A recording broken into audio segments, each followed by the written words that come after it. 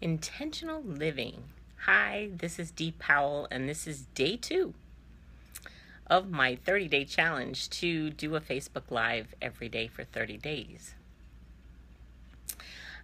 Says we're live, we're building an audience for you, so I'm gonna wait to see if any people come on. Now, I said in my my post that I'd be on between 8 and 8:30, so my mouth is dry today.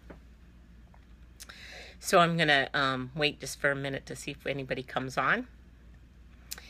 Anyway, if not, that's okay too. But, nice. Oh, here's somebody. Hi, thanks for joining. I see the thumbs up. I like those thumbs up. The thumbs up and the hearts. Anyway, so I wanted to come up with a topic for tonight. Something that, I think is important.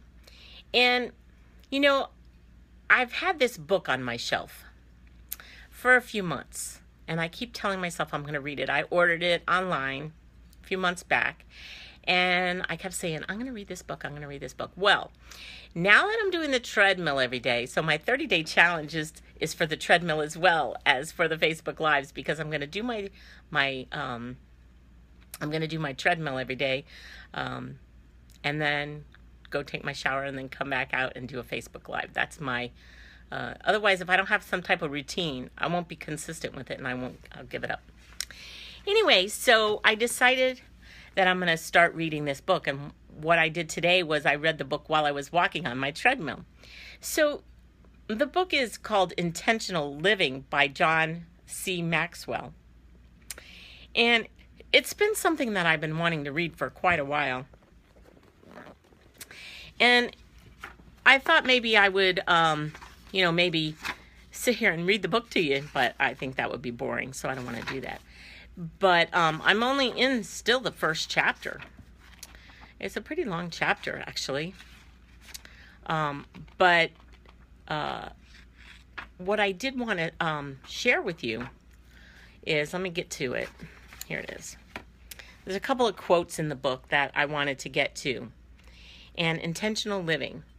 To be significant, all you have to do is make a difference with others wherever you are, with whatever you have, day after day. And then the other quote is, when you intentionally use your everyday life to bring positive change in the lives of others, you begin to live a life that matters. So, it's, you don't have to be, stuck. You don't have to be stuck in your circumstances, basically. All my life, I've always felt like, who am I? Who am I? Who am I to, who am I? I'm just a little, I'm just me. That's it. I'm just me, But I can make a difference, and everyone can make a difference in the lives of those around them. And whether it's your family or your neighborhood or your church community or, your business associates, your job, wherever you are, you can make a difference. And you don't have to, you don't have to be like this great person. Each and every one of us, whenever we start something new or wherever we go, or do something for the first time or something, you're not going to be great at it, but if you keep going and never give up, eventually you're going to get better. You're going to get better and better. You're going to get better every day, as long as you put forth your best effort, and give it all you've got, not just try it, but just put your all into it, and things are going to get better. So anyway, so this is my day 2, and I just wanted to share a little bit about that. I'm going to read the quote again. To be significant, all you have to do is make a difference with others wherever you are, with whatever you have, day by day.